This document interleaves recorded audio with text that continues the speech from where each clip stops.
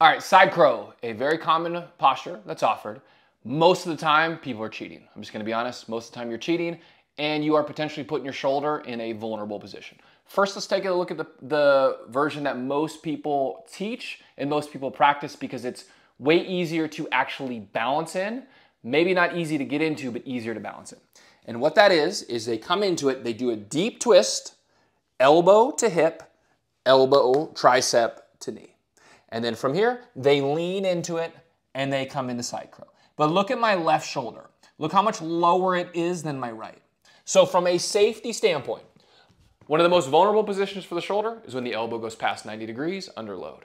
And as you can see in my left arm where the hip was on it, this shoulder was jammed forward and down, loaded like crazy, but since the elbow was on the hip, I had no control over it, okay? So from a safety standpoint, it's not there.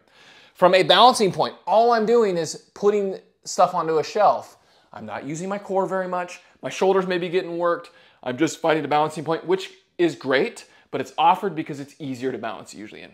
But for some people, that deep twist takes side crow completely out of their practice, right? So how can we make this, one, safer for the shoulder, two, better for the core, three, easier for people to get into that can't twist very deep, okay?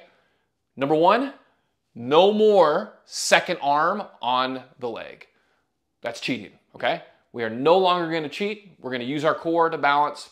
And the way we do this is, imagine I'm facing the top of my mat, is we're gonna take the twist out initially, right? We're gonna turn our toes and our knees to the upper right corner of the mat.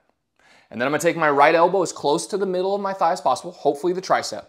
Right hand down, fingertips straight forward. I'm not putting this elbow here.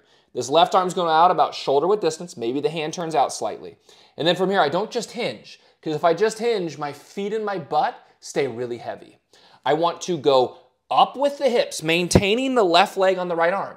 Pick up my left foot, my inside foot, lean forward and down. But you can see my shoulders are relatively on the same height. I can control the shoulder and my core is working a lot harder because I'm not just laying all of my weight on the back of my arms.